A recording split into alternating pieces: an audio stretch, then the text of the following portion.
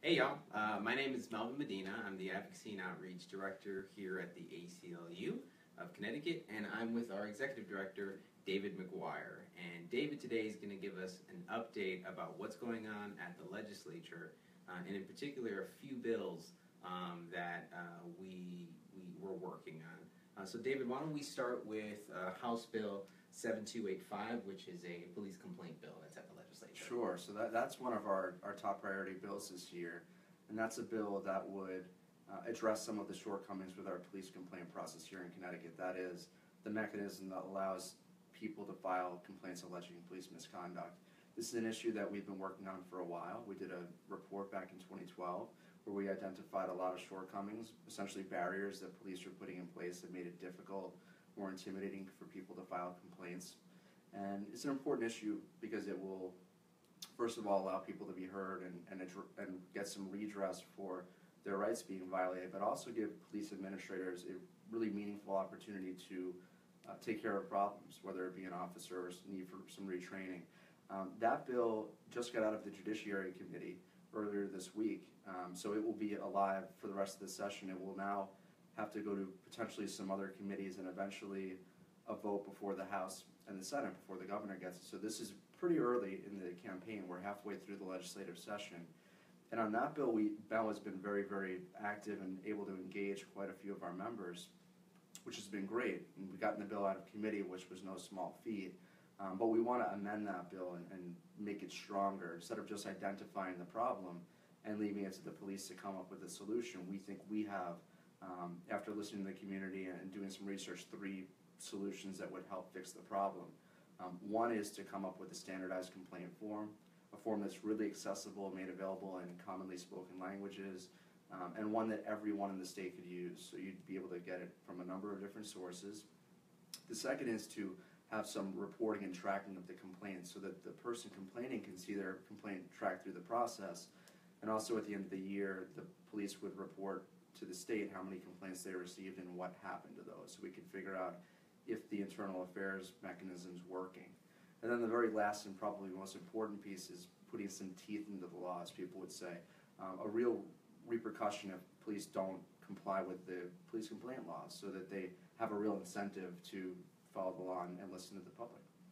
And there's also an important body camera bill, I believe, at the legislature, House Bill 7308. Could you give us an update on that too? Sure. So there were 3 body camera bills this year, and those kind of play off a bill that we passed 2 years ago, a big excessive force bill.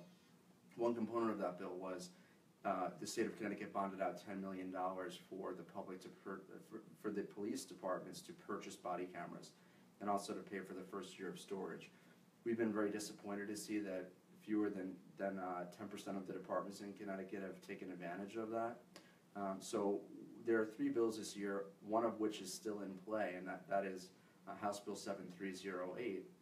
That's a body camera study bill so that we can deal with issues of privacy and data storage, really kind of answer the question so that there can be widespread adoption of body cameras in a way that protects the public. It's important to recognize that if a department could have body cameras on all the officers, but if there's not good policies, they won't protect the public. In fact, they can be used just to protect the officers, which is not the idea. The idea is to have a real neutral third-party perspective so we know what happens and can resolve situations. That bill, like the police accountability bill, the complaint bill, we're trying to amend it to make it a bit more meaningful. So we want to extend the window for police to get full reimbursement. That actually expires in July of this year. So we want to give police more opportunity to take advantage of the program. And then we also want to answer some questions about data storage. We think that the state should host cloud space, essentially, where police will be able to keep the data in a segregated area, so it will be safe and really accessible for police accountability. So we're going to be pushing that throughout the rest of the session. And there was also a solitary confinement bill, House Bill 7302, that got a great deal of input from the community at the legislature. Can you give us an update on that? Yeah, that's one of the really exciting national pieces of legislation this year in the entire country. It's a bill that would do quite a lot in terms of reforming and keeping the gains we've made in terms of the use of solitary confinement, The ACLU of Connecticut for many years at this point, probably 7 or 8, have been really concerned about the overuse or misuse of solitary confinement. And I've had clients over the years who have been incarcerated for really minor crimes, for example, 6th-degree larceny, that's stealing a candy bar, that have ended up through the system ending at the Supermax in really harsh conditions. And mainly a lot of the underlying issue is mental health issues. We've also seen that we have among the worst racial disparities in our solitary population. So this bill is a very robust bill that would set some limits, of how long someone can be in solitary, would cap it at 6 months. Essentially say to the DOC, if you can't figure something out or help a person or get them on track after 6 months, you should find an alternative placement. And then it goes on to completely ban the use of solitary for juveniles and for people with mental health issues. So this would put some really great safeguards in place. And then lastly, this is definitely a theme for us, data reporting, to have the DOC report annually on who goes to solitary, their background, race, ethnicity, age, gender, and then why they were sent there. So we can get a handle on how this is all working. And also that would hopefully prevent a future correction commissioner from overusing this again. The public would know that this is happening, and then we would be able to take action. And we held a Facebook Live event a couple weeks ago covering civil asset forfeiture. Could you give us an update on that? That's House Bill 7146. Sure. So that's one of the really exciting pieces of legislation that has bipartisan support this year. It's a really unique situation where you're seeing some legislation from all over the spectrum come together and say, civil asset forfeiture is not fair, it's a due process problem, it just does not seem right to take someone's property before they're convicted or even when they're not charged in some cases. So we're working with a number of different legislators on refining the language. That bill was a banking committee bill, and it progressed out of that committee about 3 weeks ago. It will have to go to the Judiciary Committee next, but we're trying to get the language just right. So listening to the public, legislators, and also national groups to try to figure out the best way to tackle this. But that will be a bill that we will push with a broad coalition throughout the session. Now there's House Bill 7260, which involves drones that got quite a bit of attention, not just in the state but nationally. Could you tell us what happened with that and where we are at the legislature? Sure. So that bill is a bill that we have pushed for 4 years at this point. This is the 4th year that Connecticut has considered a drone bill, and what those bills are at their core is a privacy bill. It's a bill that would make sure that police don't misuse drones or use them in a way to violate someone's privacy rights. Again, an issue where we've had wide consensus. Republicans, Democrats, Libertarians all agree that we don't want police flying a drone without any safeguards up to your second-story window, for example, or tracking you, or monitoring a crowd at a political rally. So we again helped get a bill introduced that had very strong language, would require police to get the warrant before they use it, unless it's an emergency where they can deploy it immediately. So that's the kind of missing children, fleeing dangerous offender. But otherwise, they would need to get a warrant. And then it also had a very strict prohibition against the weaponization of drones by both the police and the public. Again, this has been a concept that has not been controversial. Everyone agreed that this is a dangerous precedent to set.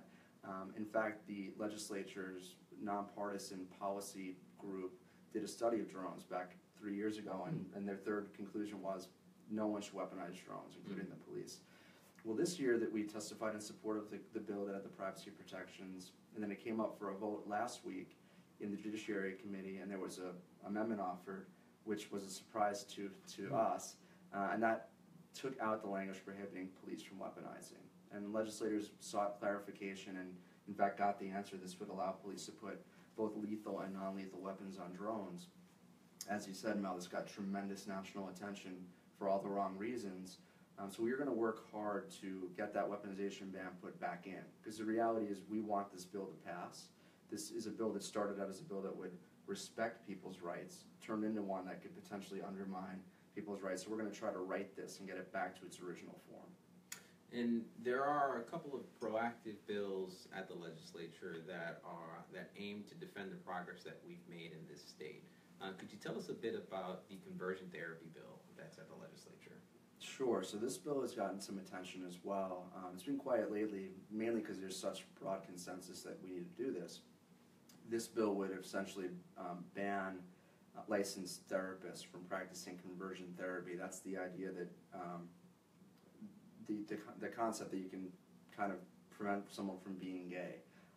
There's absolutely clear evidence that it's harmful to young people, and wide consensus in the medical community that it is beyond the standard of care. This is not only doesn't work, it hurts people and can damage them for their entire life. So we're working with, again, a really broad coalition.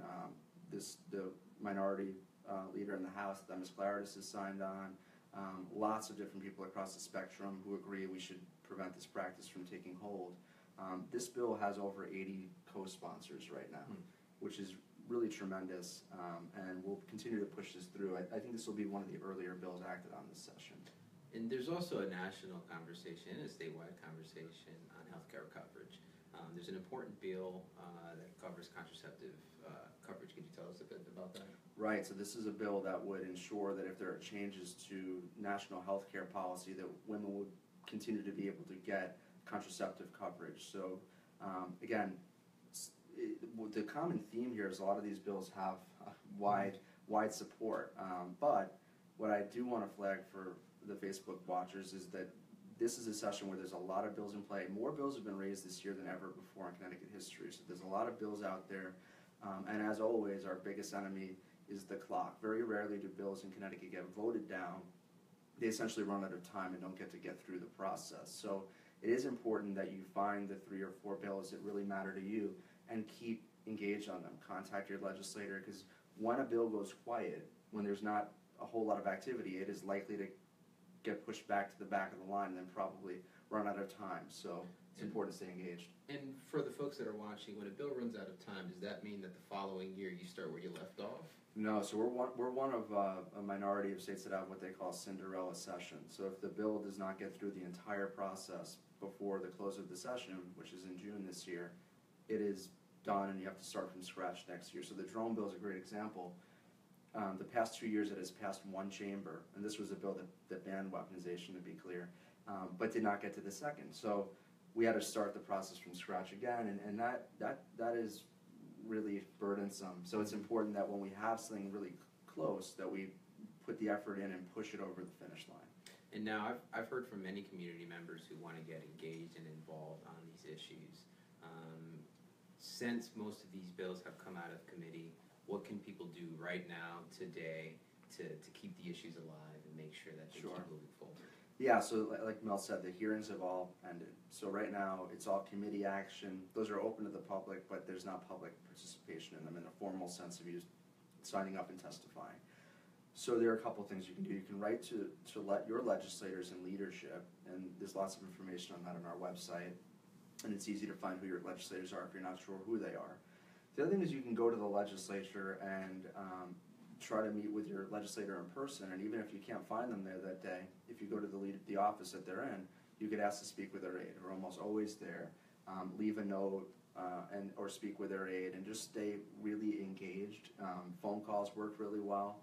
Don't take long. They have a person for every chamber, for every House Dems, House Republicans, all of that. You call the number, you say who your rep is, and they'll get you in touch with the proper person. And as the Advocacy and Outreach Director, I can help you do that. You can email me at mmedina, that's mmedina, at ACLU-CT.org. You can call my office, 860-471-8473, and I can help you along in that process, whether it be writing testimony, calling your legislator, scheduling that meeting. That's what I'm here for. Thank you guys for joining us for this legislative update, and I hope you enjoyed it, and please do reach out to us. Thanks so much.